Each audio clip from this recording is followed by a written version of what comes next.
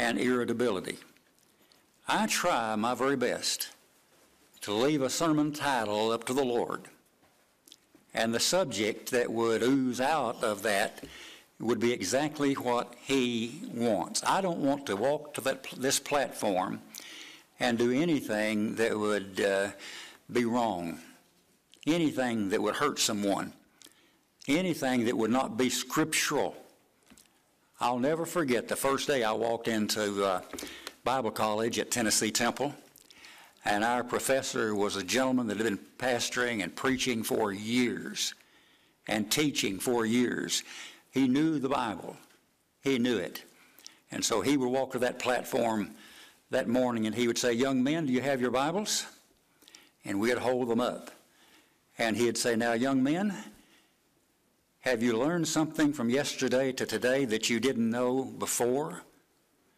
And if nobody said yes, he didn't like it. You know what he'd do? "Young man, you need to be learning something very important every day." And so when you go to bed at night or when you wake up in the morning, bow your head and say, "Father, I need to know the truth about this subject. Will you show me?" And so you see what I'm saying here? You know what that would do for me and you if we did that every day? We went to bed at night praying for the Lord to open up the Word, to open up a subject that we need. And then He would teach us how to be loving and kind to others.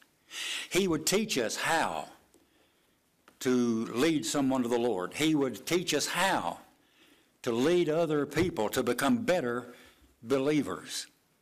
Can you imagine if everyone in this building this morning was doing that? You were helping someone else. And there may be some of you that's doing that. I'm doing that now. And I love to do that. And so when you can help a young man or a young lady grow, you know what that does for them? They'll never forget that. They'll never forget it. I'll never forget G.N. Francis, my first pastor, what he did for me, a Temple grad, and how he helped me. And then Wayne Williams came. And then I headed off for Tennessee Temple, and there was Dr. Robertson. And it just seemed like it was one man right after another that was teaching me something. And so when I got out of school, I said to myself, "Lord, let me help somebody else. Let me be a blessing to somebody else." We need to help young people grow. We need to help young people grow. Now, as we go through life, you know what we're going to meet? We're going to meet men and women that are angry. They're just angry men. They're angry women. I've met some Christians that were just mean. And I thought to myself, what in the world? You're a member of that church, you hold a position in that church, and your mouth is filthy? And then some of them, it was found out that they had stolen things. Now think about that. What kind of a picture does that put out to a lost world? And so what we're looking at here in the book of Ecclesiastes is this matter of the Bible and how it teaches about the matter of anger and irritability. Now don't raise your hand, don't say anything. From last Monday until today, did you get really angry at someone? Did somebody get really angry at you, and how did you respond? Could have been a man or woman, could have been your husband, could have been your wife, somebody that you don't know. But think about this. I've seen this happen down through the years. I've had it told to me down through the years. This young man was supposed to be a great Christian. But it was found out that when he was out on the job, he would steal and that he would lie. But he had a reputation of being a thief, and it got out. You see, Satan wants a disparagement thrown on the Bible. He wants a disparagement thrown upon this church. The same thing for you as an individual and for me as an individual. One day, I was driving with a pastor, an older pastor than me. I'd been preaching for a while, but he was an older pastor. And I'd purchased one of these Coke. Remember when the Coke bottles were about like that? Just about like that, and just about that, like that. I was drinking from that, and he looked at me and he said, Bob, he said, you shouldn't carry that type of drink with you. And I thought, what's he talking about? I said, it's a Coke. And he said, yeah, but from outside, it could be a beer bottle. And it just hit me. Wow. And so I thought, well, how am I going to drink my Coke? I've got to have my Coke. And so I thought, what am I going to do? So I went home, and you know what my mother did? She took that Coke label off of it, and she put another label on it with another brand on it. And she said, now drink all you want. Now, I don't know whether that hurt anybody or not, but I thought some things can be so silly, can't it?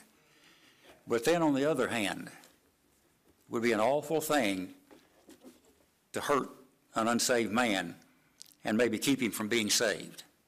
Or a Christian that's going through a hard time. See what I'm getting at here? We are brothers and sisters. We're for one another. We ought to build up one another. And we need to be very careful about this matter of anger. The Bible has a lot to say about anger. The Bible has a lot to say about irritability. I would imagine this, if every one of us were really honest. In the last week, we had some irritability. And I'm not going to ask you to raise your hand or say anything, but I would just about say that you would agree with me. There's a little bit of an irritability last week. I just hope that it wasn't something that hurt someone else or hurt your testimony or my testimony. Now, in the book of Ecclesiastes here, chapter 7, I want to ask you fellas something. You think about it. I'm able to speak just real plain when I'm out there and when I'm outside. And when I get in this pulpit, my mouth starts to dry up for some reason. And I don't know why that would be. Maybe some of you experts would know a little bit. One thing, it might just be the devil trying to get me to where I can't speak. And there's some people, listen now, there's some people in here that needs it this morning. And there's others here that need it. There's some over here that need it, and so I know who you are, and I know what you've been doing this week. The Holy Spirit said they're bad off. No, I'm just joking. All right, now I got you to laughing. The Bible on anger and irritability. Now look in Ecclesiastes 7, beginning in verse 1. A good name is better than precious ointment, and the day of death than the day of one's birth. I had a man tell me one day, he said, are you Tom Boofer's son? And I said, yes, sir, I am. And he said, I want to tell you something. Your daddy is the most honest man I have ever met in Ray County. And he's the hardest working man that I know of in Ray County. I've watched him. Now, my dad was not a saved man at that time, and things would get him irritable, but he'd try to keep it to himself. But anyway, down through those years, I'd keep praying for Dad that he'd get saved, and he did. And so just thinking now about how people react to us, and that we ought to be praying at all times. But Satan has us watched. He has a horde of demons that watch us constantly, and reports back to Satan about things. Now, if you think I'm wrong, get your Bible and read. Get your Bible and read what Satan's doing day after day after day after day. And you'll find out that you better keep your eyes open, your ears open, and watch your heart. Keep your ears open, eyes open, watch your heart, watch your irritability. Okay, I love this passage in chapter 7. A good name is better than precious ointment, and the day of death than the day of one's birth. It is better to go to the house of mourning than to go to the house of feasting, for that is the end of all men, and the living will lay it to his heart. Sorrow is better than laughter, for by the day of sadness of the countenance of the heart is made better. The heart of the wise, now listen, the heart of the wise is in the house of mourning, but the heart of fools is in the house of mirth. Isn't that some verse? The heart of the wise is in the house of mourning, but the heart of fools is in the house of mirth. There's fools all around us all the time. Verse 5, it is said, it is better to hear the rebuke of the wise than for the man to hear the song of fools. For as the crackling of thorns under a pot, so is the laughter of the fool.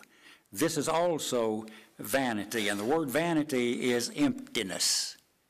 I know a lot of empty souls.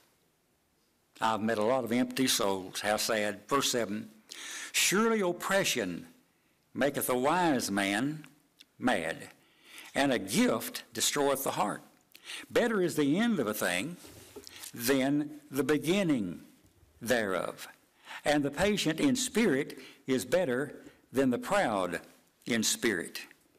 Be not hasty in the spirit to be angry, for anger resteth in the bosom of fools. What a verse.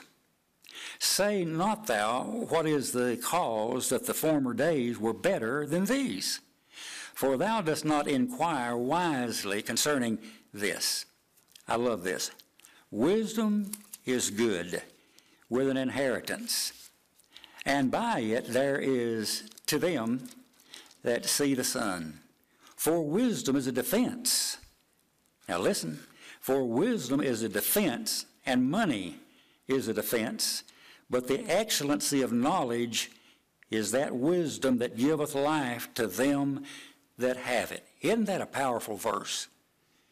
Memorize that verse. Look at that verse often. Young men, young women, all of us. For wisdom, that's verse 12 again, for wisdom is a defense, and money is to the excellency of the knowledge that wisdom giveth to them that have it. Consider the work of God, for who can make that straight, which he hath made crooked? In the day of prosperity be joyful, but in the day of adversity consider God also has set the one over against the other, to the end that should find nothing after it. Now go up to verse 20. Verse 20. For there is not a just man upon the earth that doeth good and sinneth not.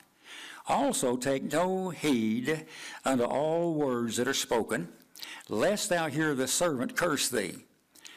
For oftentimes also thine own heart knoweth that thou thyself likewise hast cursed others. And this have I proved by wisdom. I said, I will be wise. But it was far from me. That which is far off and excellent, deep, who can find it? Apply thine heart to know, to search, to seek out wisdom and the reason of things, and to know that the wickedness of folly, even of foolishness and madness. And I find more bitter than death the woman whose heart is snares and nets, and her hands are as bands. Whoso pleaseth God shall escape from her, but the sinner shall be taken by her. Behold, this have I found, saith the preacher, counting one by one to find out the account, which yet my soul seeketh, and I find not one man among 1,000 have I found, but a woman among all of those have I not found. Lo, this only have I found, that God hath made man upright, but they have sought out many inventions. Now look at verse 25 again. I applied mine heart to know and to search out and to seek wisdom and the reason of things, and to know the wickedness of folly, even of foolishness and madness. Now let me ask you a question along with myself. Does that verse in verse 25, does that apply to you? does that apply to me? How much time this week have you spent being wise and applying wisdom? I'll tell you this, if you have, you're much better off today than you were Monday. Think about that now. If you've applied wisdom this past week, you're much better off than you were last Monday. And so he's talking about this matter of applying your heart to know and to search out that wisdom. Now down in verse 27 he says, "Behold, this have I found, saith the preacher, counting one by one to find out the account." What he's talking about is, I want my eyes open, I want my ears open, I want to let God hear my heart and know my heart, that I am seeking out the wisdom of God. Then I want to know how to apply the wisdom of God. Now listen, what I have read this morning, reading is just one thing. Memorizing it is another. When I left Tennessee Temple after 3 years, I look back on hard work.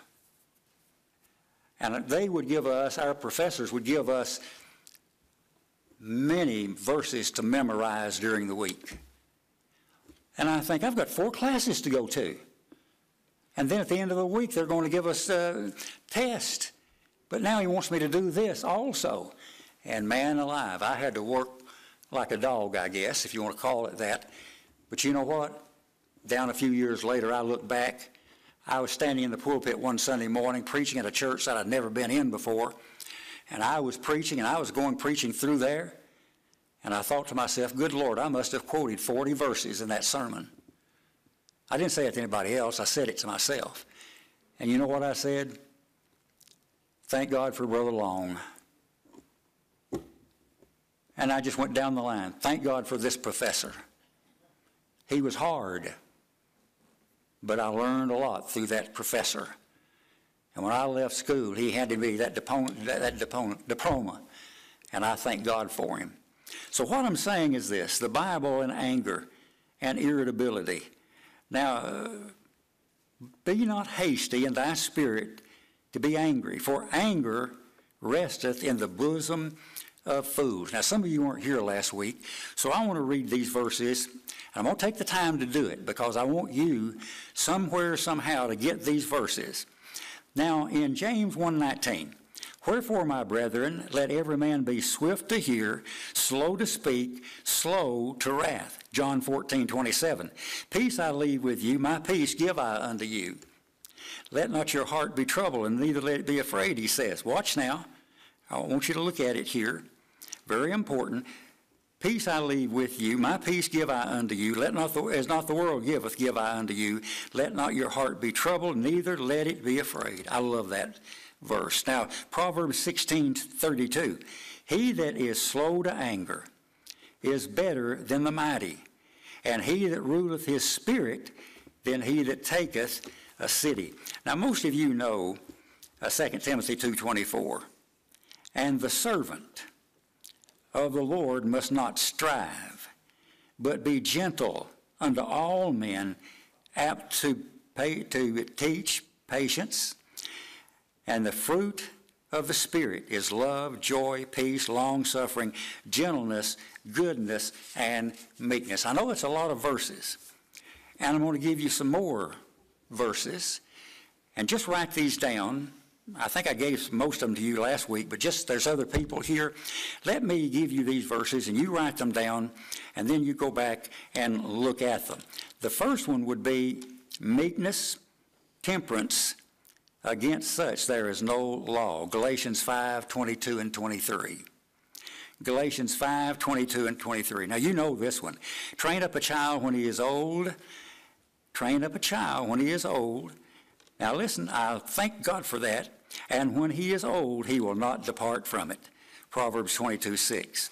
Be angry and sin not. Let not the sun go down upon your wrath. Neither give place unto the devil. Ephesians 4:26 and 27. Proverbs 25:28.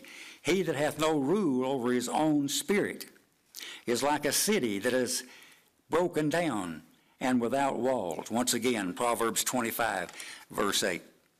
Proverbs 28:11.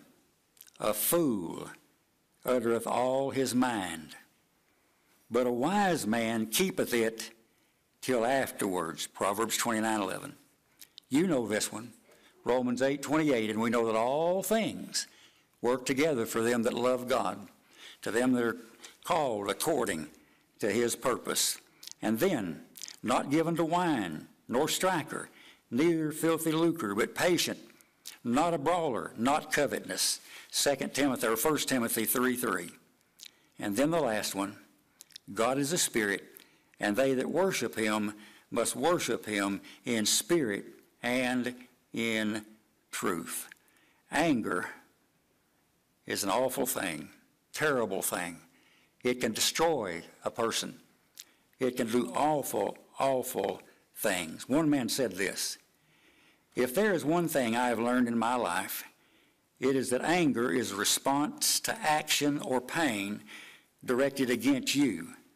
Think about it. It's an emotion that is always a reaction to some form of hurt. Obvious to me that anger is reflected hurt against you. Isn't that something? Now the verse is, God is a spirit, they that worship him must worship him in spirit and in truth. And anger is one letter short of danger. Now let me read that again to you. I've read this many times. Anger is one letter short of danger.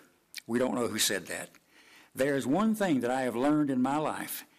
It is that anger is a response to actions or pain directed against you. Think about it. It's an emotion that is always a reaction to some form of hurt. It's obvious to me that danger is reflected hurt against you. And someone said from the time we were young, we were trained by everything around us to respond to hurt with more hurt, or what we know as anger. It is listen now, it is a self-protective reflex. I agree with that wholeheartedly. All right, now think about that. Wounded spirits. I may be looking at a group of people this morning, a few of you, maybe more of you. You have really been hurt by somebody, a friend, a relative, a leader, a pastor. It doesn't matter. You could be hurt by any type of an individual, and they lose it. And they go out and they get back into the old ways and so forth and so on. And so we want to be careful about this matter of wounding people and wounding their spirit. I like what he says here. Anger is one letter short of danger. Isn't that something?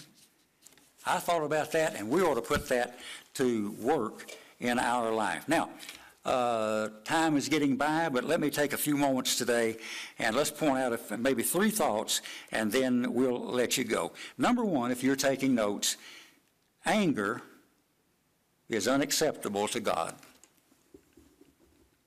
Now, you say, well, now there's the right kind of anger. Well, yes. If I see somebody attacking my wife, I'm going to be angry. And a man or whoever is going to find out how angry that I can get. But that's a different story. I'm protecting what's mine. You understand? But in any other way, anger is unacceptable to God. What the devil can do with anger, it can hurt a relationship. Isn't that a terrible thing? Ronnie Bridwell has been my best friend since I was 7 years old. He was 6 years old.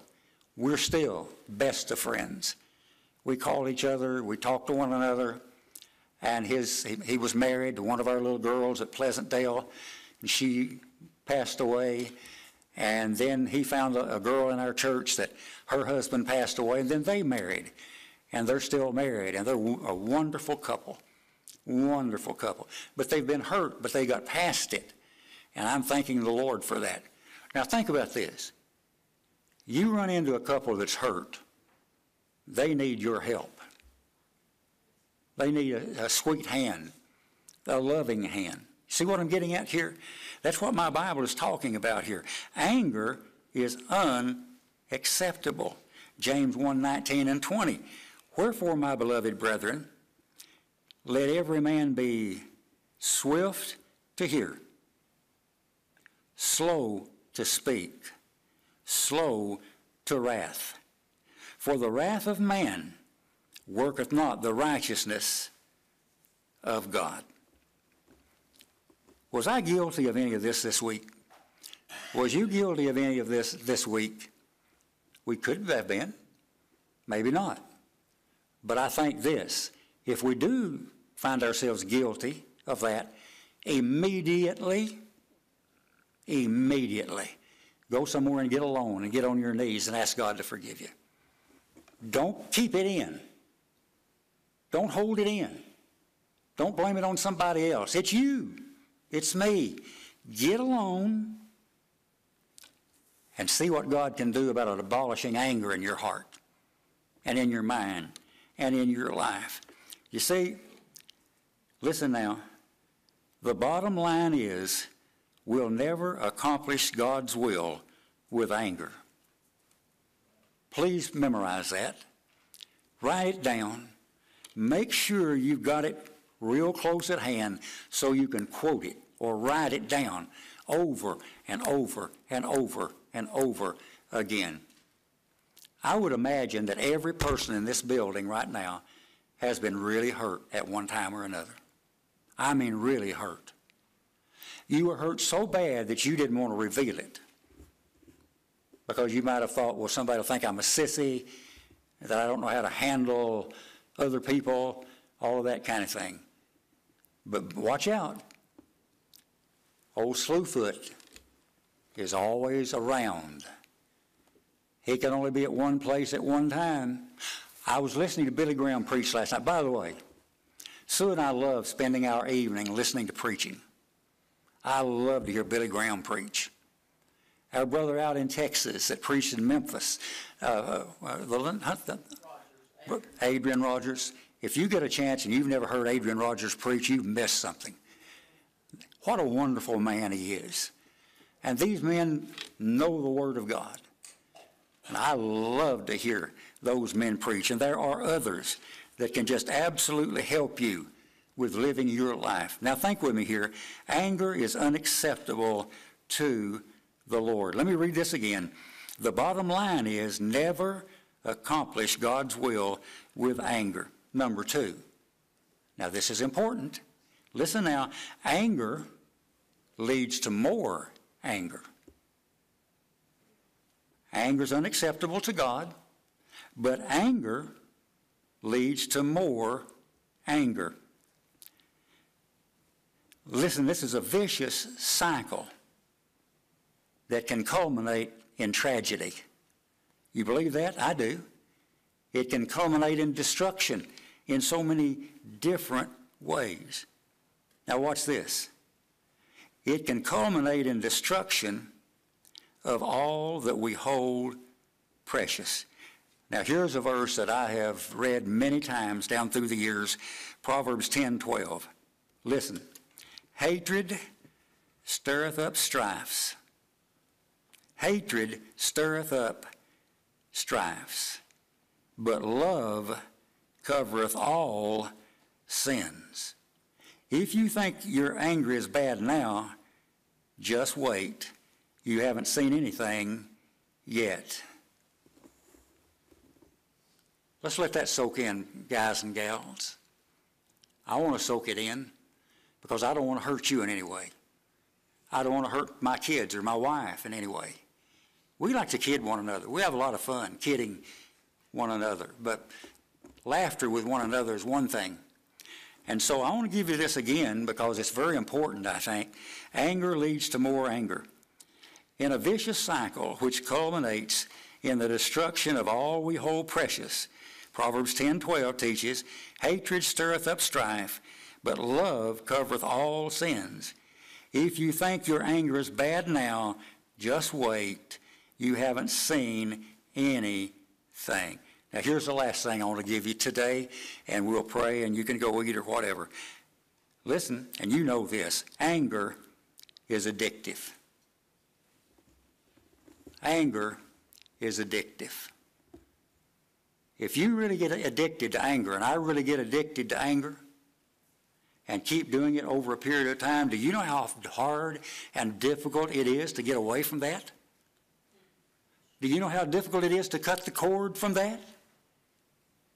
See, you and I need to hold short meetings with anything that's wicked, devilish, anything that would hurt somebody else. Keep close accounts with that. Close accounts. This old book, what a book. See this truth, a man of great wrath shall suffer punishment. For if thou deliver him, yet thou must do it again. It is a continuous evil cycle that is addictive, but it's also true. Let me read it one more time, and then we'll stand and we'll pray. Now, anger is unacceptable to God. Anger leads to more anger. Anger is addictive. Now, again, that's Proverbs 19:9. We see this truth. A man of great wrath shall suffer punishment. For thou delivereth him, yet thou must do it again.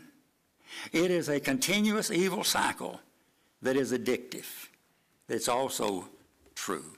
Let's stand, please, and we'll be dismissed in prayer. And I'll be much in prayer for this afternoon, and then be back this evening in our evening service, and looking forward to what the Lord has to say to us.